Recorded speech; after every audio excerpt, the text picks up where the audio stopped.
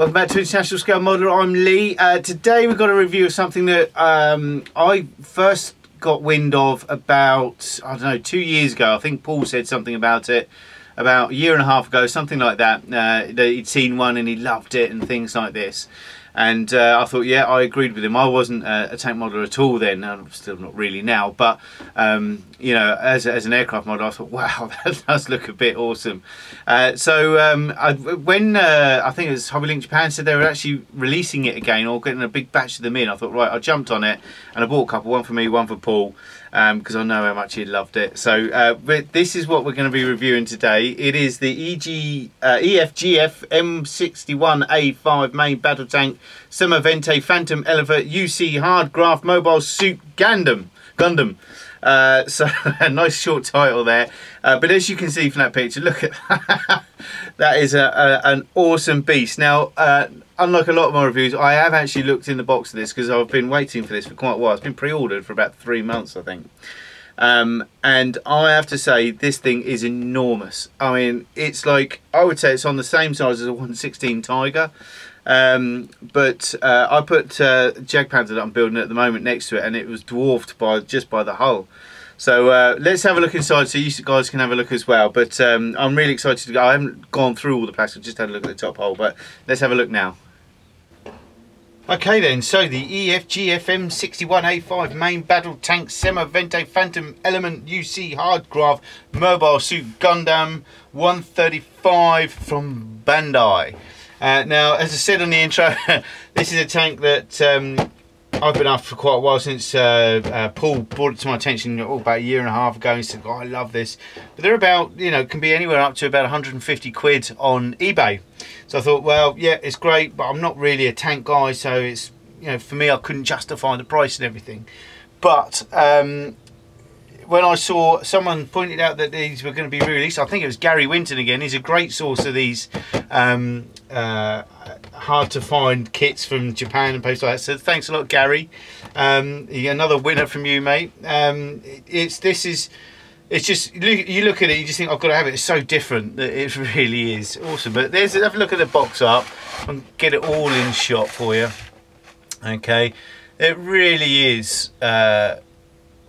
Just makes it look immense. It really does look immense on that, and it's a lovely piece of artwork. And I wouldn't mind the picture itself. Actually, the picture would be really cool. But anyway, on the outside of the box, it's all in Japanese, unfortunately. But we got, it looks like a little bit about the story here. As we go round, just some more info. Now on here, it does show, if you can see on there, it shows it made up, and it looks like there's some extra parts for it. Now it looks like there's some photo etch. You can get some photo etch. I've got to say, I've had a look in the box, there is no photo etch in there, and there's these little links to the chains and things like that. I don't know if they're on the kit or not, but it looks like different markings, and this looks like what the photo etch is for around here, the basket and everything. But it looks like this is all aftermarket parts, so it'll be interesting to see when we get inside the box what it is. But as you can see, it's one of it made up. It really does look the business, it really does. And then you get the 3 figures in there as well. So let's have a look inside the box. As usual, I'm just going to take all the plastic out, pop it on the side.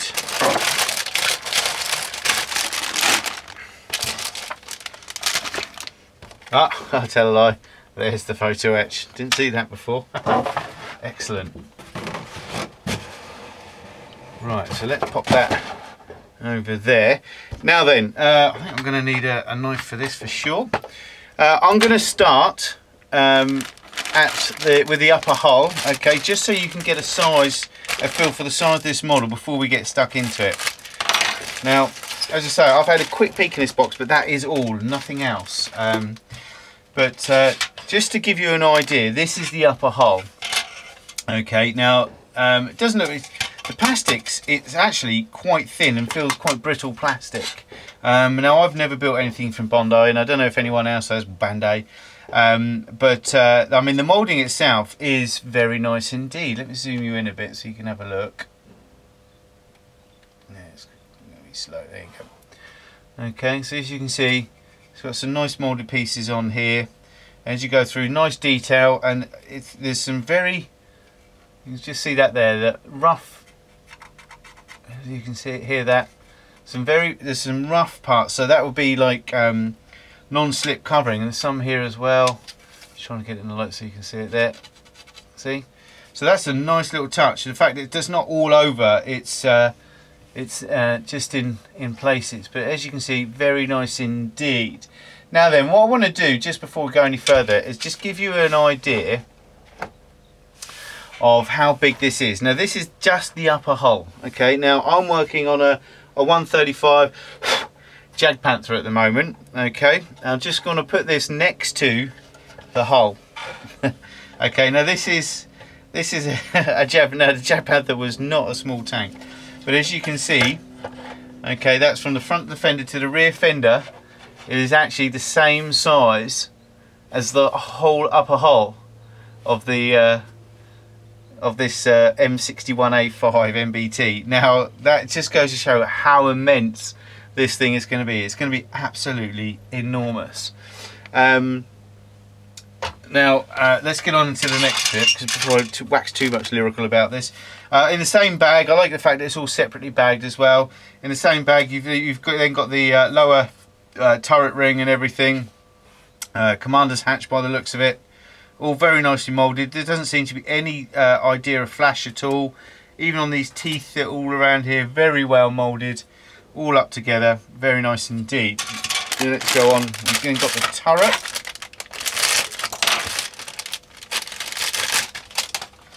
Okay, the turret itself, very nice indeed. Now this has got quite a low profile, as you can see, but once you pop it on there, that is going to be a beast. It really is. Look at that. That is going to be such a beast. Oh, that way, sorry. It's going to be such a beast.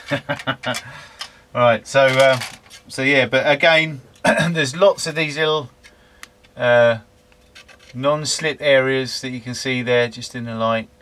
So very, very nice indeed. Some great little touches on there, and very well moulded. It's even got the weld marks and everything, cast marks. Very nice indeed. Very well thought of. We then got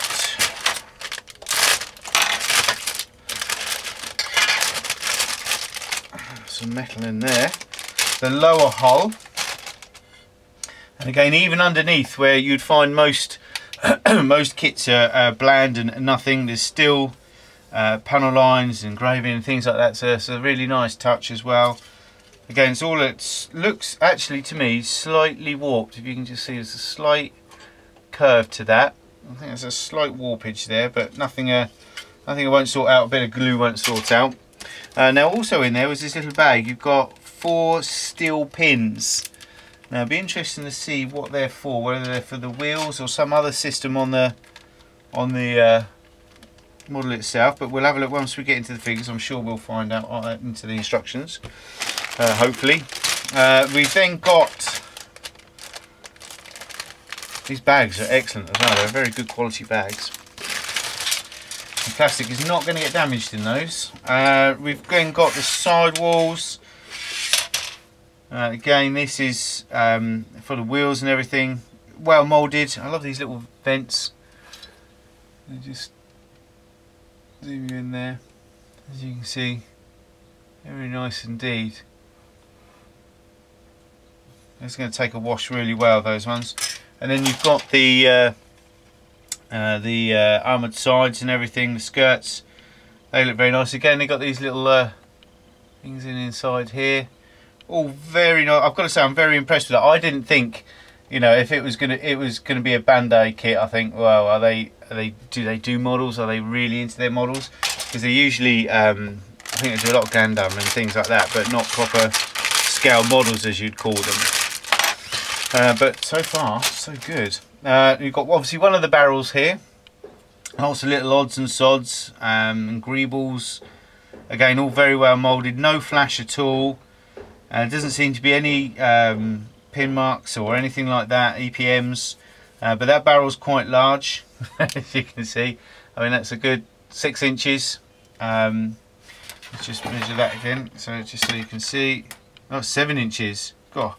Well, I'll have to let the wife know that. But yeah, so that's really nice indeed. Very, very nice, and a good size. It's going to be enormous, it really is. We've then got a mirrored sprue of that one, so I won't bother opening that.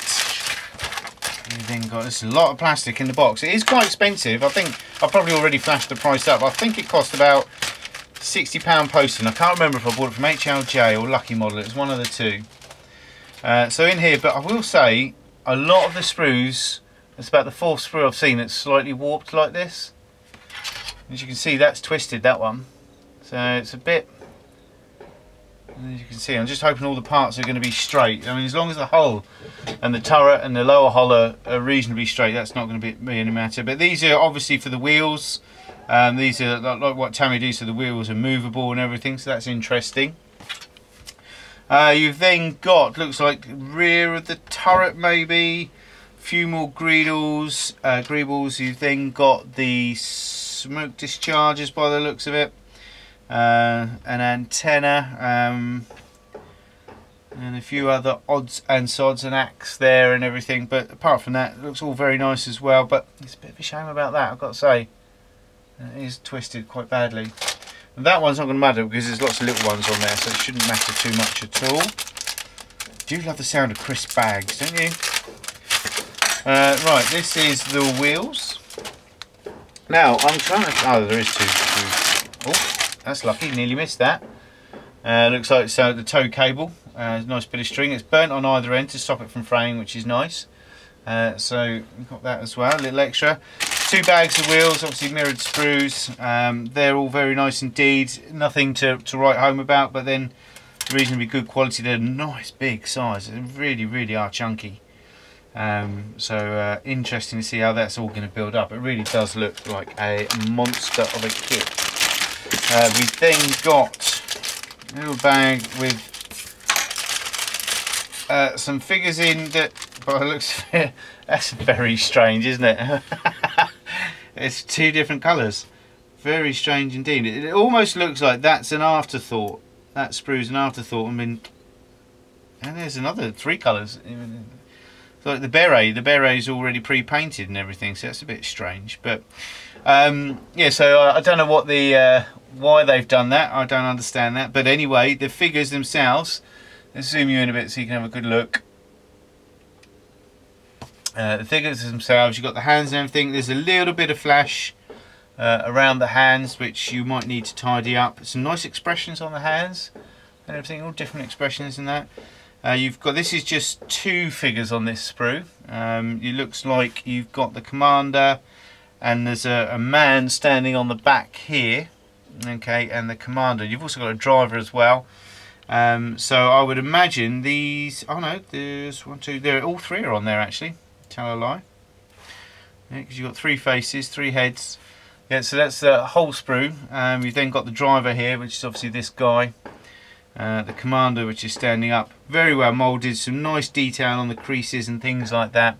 I've got to say, there's hardly any flash on that at all. There's a little bit on the hands, but a very, very tiny bit. Faces seem well moulded as well. I don't know if you can see that because there's quite a lot of glare on there, but I'm quite impressed with those. They're not bad figures at all. But I think that's what Bandai specialise in, is all their figures and everything, isn't it, if I remember rightly. So they should be good. We then got another big bag of, this is a lot of plastic, quite a mountain actually. This is going to be fun to put together. I'm actually looking at this as a fun build, because it's anime or Gundam or whatever, you've pretty much got full reign, you know, full artistic license on how you want to make it look, which is what I like. And I know Paul's looking forward to his one as well, which should be with him in the next day or so. Now this is, obviously you've got the personnel carrier at the back of the basket at the rear, around the rear turret. So again, all these little bits. Now, as you know, I always check for burr on these little round bits and things like that, because you know you can always tell a good kit by the amount of burr on there, and there's none, not a single bit of burr on those round pieces. Absolutely fantastic. So the railings are all good, and then these look like the rear engine parts on the rear. No, these are the front. These are front, like raised bits on the front. So excellent. Again, lots of non-slip coating and things like that. fantastic, really good. And that sprue is actually not warped, so that's very nice indeed. Now the tracks, as you can see, are these rubber things. Now they're this type of rubber, not the Tamiya ones.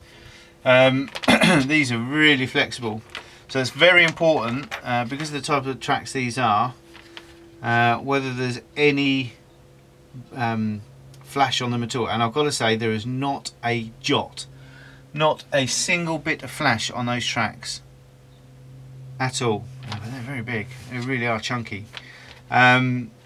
So those are going to be interesting. I've never done these rubber ones before. I'm sure some of you have.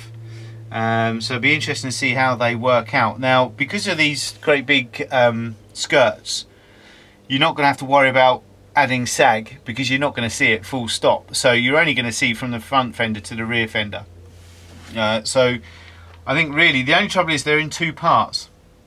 I'm hoping, I won't know until I put it together, but I'm hoping that you can, let's see now, I don't think that's going to work. The join is going to be here and here on the back, because they're exactly the same length. So you're going to have a join showing there. So what you're going to have to do is do the join at the bottom, I would imagine, so no one can see it, or right at the bottom of the front or something like that, which is a bit annoying. You would have thought they would have thought about that and said, well, we'll do one longer. We could have two separate sprues, one long one, one short one. But they haven't done that, which is a bit of a shame, because it just means that the joint is going to be in a really awkward position. When it looks like it go together all well, but I would imagine, that's what the metal pins are going to be for. So with the metal pins, that might be okay. Be interesting to see. When I build it up, I'll have a look at that. But those metal pins from these are actually how you join these tracks. So you might get away with it. Be interesting to see that. Hopefully no staples will need to be involved. We've then still got another bag. Look, woohoo! This is tons, absolutely tons for your money. In here we've got the decals, which we'll do in a second.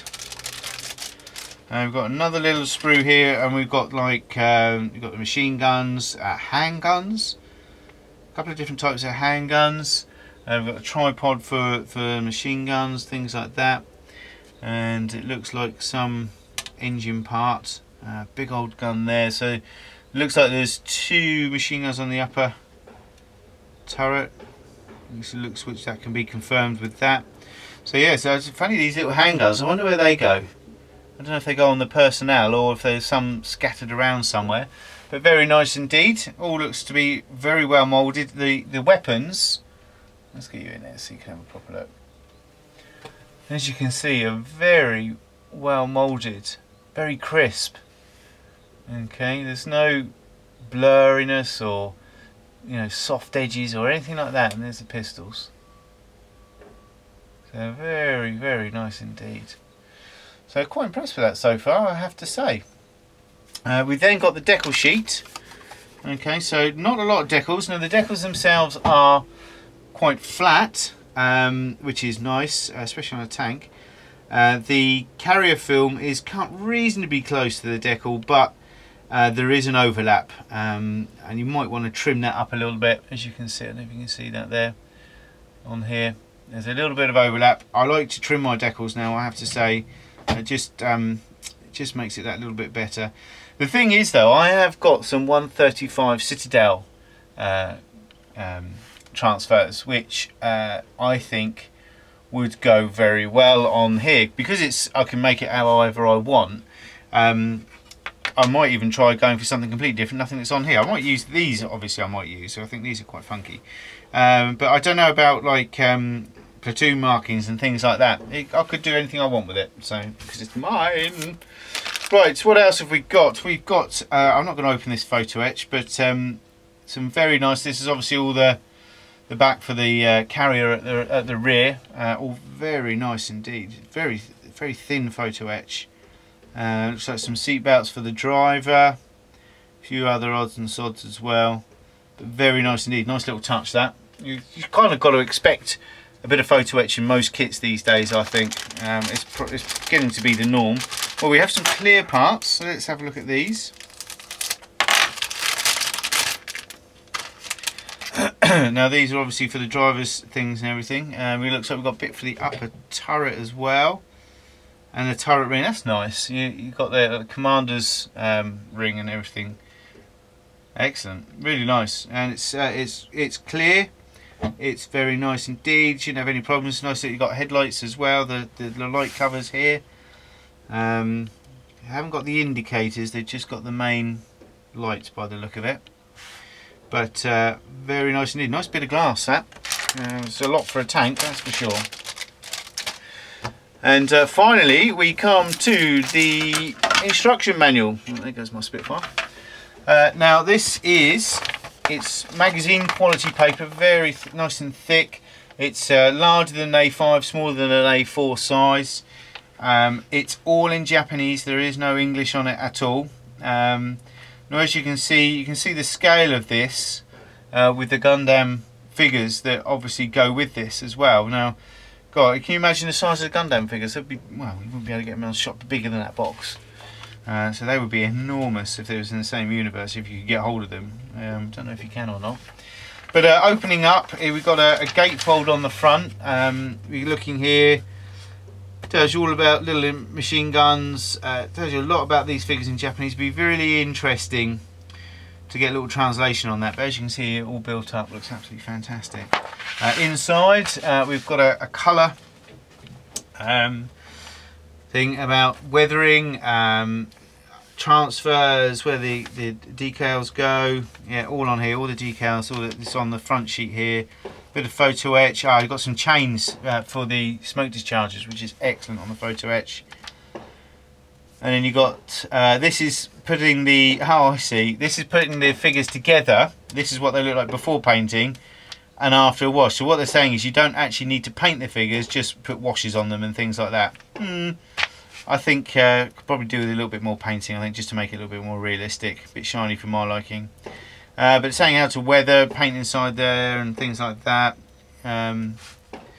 Obviously that piece of tow cable there. On this side we've got, I don't honestly know, it's just nonsense, I don't know what it's trying to explain. But you've got the colour call-outs. Now the colour call-outs, I have no idea what they are, but saying that, I think really you can get the gist of the colours that you need to have. I mean, this looks like a desertised scheme, which you can just go by the chieftain colours and things like that. It's not going to be much different. And you've got some other obvious colours here. I don't know what colour scheme that is at all, because it's all in Japanese completely. And you've got a colour guide for the figures. If you do want to paint them yourselves, then they've got a colour guide for them as well, which is very, very nice indeed. So nice to have a colour bit there, and you can see what it looks like built up. Absolutely fantastic. So then you've got a sprue map. It's not numbered, but it does go through all what's on the sprues and everything. Oh. Excuse me.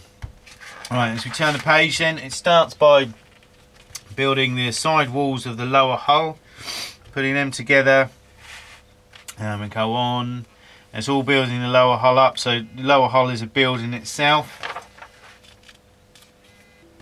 So again, you're putting in the suspension arms and everything, putting the wheels together, put them on now. Obviously you don't do that. The tracks, as you can see with the tracks, you do use those little red rods to link the tracks. It's saying don't glue them, so it'll be interesting to see what they go. When you put it together, well, I think it's a decision you have to come to when you're making it, I think. But with those little things on there, it would make, as long as the join's okay, it would make it quite easy to sort out. So that'd be very interesting to see, I've got to say. The trouble is, with these great big skirts, it's going to be, I would have to just put them on, paint, put them on with PVA or something, then pull them off if it's not too hard, to put the tracks on and then pop them back on properly and then weather. That may be the way to go with that, because otherwise you're going to have an absolute nightmare getting that track on there, I think. Then it just goes on to say you should pop the upper hull on, all the greebles, things like that. Moving along, we've then got more greebles, etc, etc, etc. Then putting the side skirts together, and then popping the side skirts on last. So I would say you might be able to get away with not putting those side skirts on. Oh no. It looks like these portions go over the side skirts. Again, we'll have to wait and see until we get to that part. It's then got a brief guide. It's got oh, it's got a little ruler. That's excellent in there. Wish I could read Japanese. Then you've got tools that you needed for the next part and the PE and everything by the looks of it. And then it's putting the turret together, upper and lower, then the barrels, and then putting the photo etch on the turret and everything, the basket at the rear. And again, the rest of it is just putting greebles together, PE chains, how they should go on and everything. And then putting the turret on, and then popping the putting the machine guns together as a separate entity, and then popping them on last. Yep, so very nice indeed. Again, I have no idea what that's trying to explain, but then you've got other bits here. You've got these barrel rests and everything. Why you're not putting that back there, I don't know. They may be, I mean, on the picture they're not on, but on here they are. So it may be a case that they're movable. I'm not 100% sure. It does look like they have this joint, so that'd be interesting to see as well. You've then got some more figure painting ideas. This is posable and everything, but I don't know again what they're trying to say with these. I think this is actually putting them together. There's parts on the sprue, obviously, and where they go and everything on the model. Pro modeler real advice in Japanese. Again, I don't know. I think it's just showing a bit of weathering, how to weather it and stuff like that. And again, it looks like, again, with tonal variation and everything, looks like it's just giving some ideas of some variations you can do with the tones and shades. So it's a nice set. It's a shame they haven't got these in English, because it's a nice instruction manual. Actually, I really like the look of that. It really gives you a, it looks like it explains the whole process from start to finish, which is really good. It's a nice touch, that. So well done, Bandai. But overall, I have to say, if you can see over here, just over there, there's an absolute mountain of plastic. Really is. And I've got to say, for the money, I think it's definitely worth the money. It's such a different subject and something you probably won't get see again. This great big 2-barrel tank. I wouldn't worry about the physics of it. I think it would be quite hard pressed if both barrels fired at the same time. It would be interesting to see what happened to the tank. I mean, the stresses involved would be phenomenal. But saying that, it's a great piece of what if, or sci-fi or whatever. I'd class that as sci-fi, I've got to say, and I love sci-fi. So I think it's a definite recommend if you're into something that's a little bit different. You're not, you know, after the historically accurate stuff and everything. I think it's definite buy. £60, I think it was. I did get I got stung massively for the tax because I bought 2 of them. The tax was an extra 35 quid, import duty, plus the £13.50 Royal Mail con fee for delivering it. So it's a bit of a shame, but that is a total thumbs up from me. I mean, it's an excellently moulded kit. No flash, no burring, no nothing. It looks like it'll go together really, really well. And I for one can't wait to get stuck into it. But I think I'll leave this till next year once my weathering techniques are honed a little bit more, I think. But that's the E.F.G.F M61A5 main battle tank Semavente Phantom element from Bandai in 135 flavour. Thumbs up. Take care. Bye bye.